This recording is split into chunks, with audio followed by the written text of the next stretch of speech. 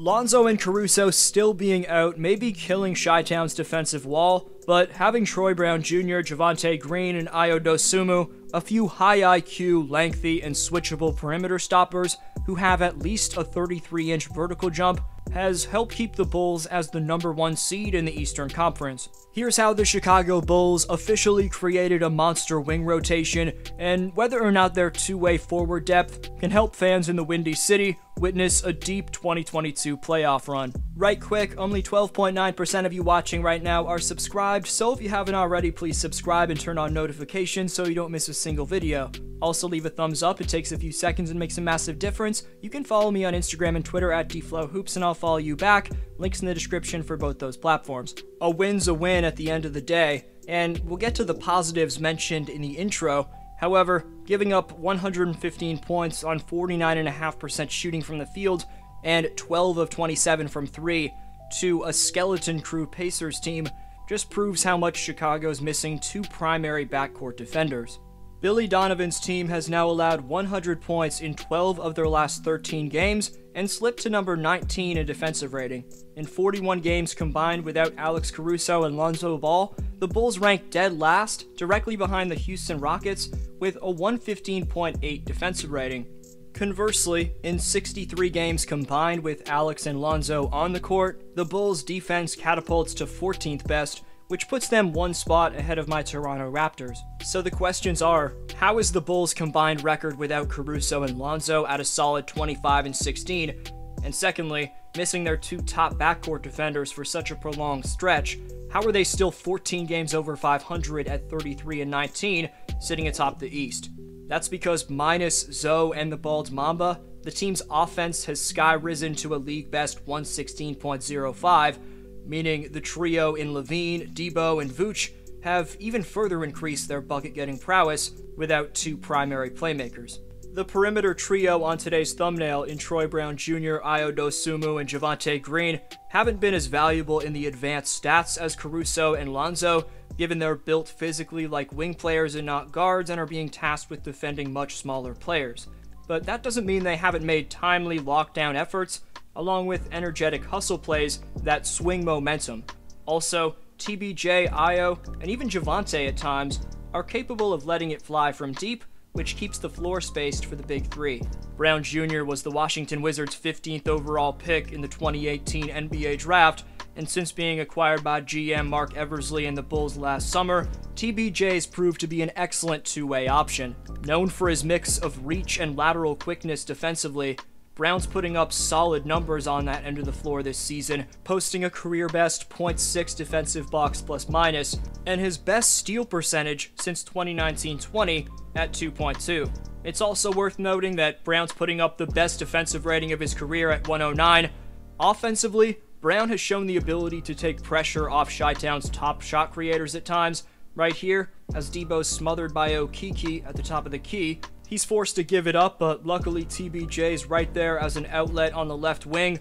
Showing zero panic, Troy fakes like he's going to toss it inside with his eye contact and body language, before showing off a hesitation crossover dribble, which gets him the extra step on T. Ross, who still does a nice job contesting the shot. But who knew? The former 15th overall pick Troy Brown Jr. had this kind of polished finishing ability, as well as poise off the dribble. In his fourth pro season at age 22 years old, it's those plays which prove there's still some untapped potential with the 6'6", 215-pound wing, the product of the University of Oregon in Troy Brown Jr. We went in depth on Ayo Dosunmu in this video a few days ago. That's linked in the description. Go watch that after this. But down the stretch against the Indiana Pacers on Friday night, the rookie phenom took advantage of a perfectly spaced out Chicago offense right here with a chance to put the game away. Up 118-115 with the seconds going down, Dosunmu calmly handled the rock on the right wing with a sense of confidence and conviction, almost as if to say, "I got this." Resembling the typical closer in DeMar, Ayo took on the ISO without requiring a screen.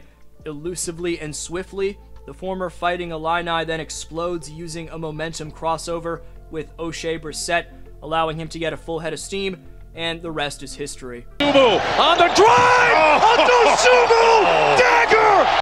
In 13 games as a starter, Dosunmu's averaging 11.8 points in 37.7 minutes per game, shooting 56% from the field and nearly 44% from distance. As one of the primary passers over that span, Ayo's posted 3.35 assists to every turnover. But Dosunmu's calling card and what's needed in this starting lineup, especially without Ball and Caruso, is point of attack defense, and last week B-Ball Index rated Dosunmu the best in the league at their on-ball defensive metric, among players with 500 plus minutes played, and in the top 10% in matchup difficulty. Don't forget, when guarded by Ayo against the Bulls, All-Star starting point guard Trae Young had just 2 points, 2 assists on 0 of 5 from the field and 0 of 2 from deep. With an unorthodox set shot that definitely needs its fair share of time and space to deliver, Ayo's converted 42% of his threes so far as a Bull, albeit on just 2 3-point attempts per game. Along with that low volume from deep, his 60.5% mark from the free throw line in college makes whether or not he can continue at such a high rate fairly questionable.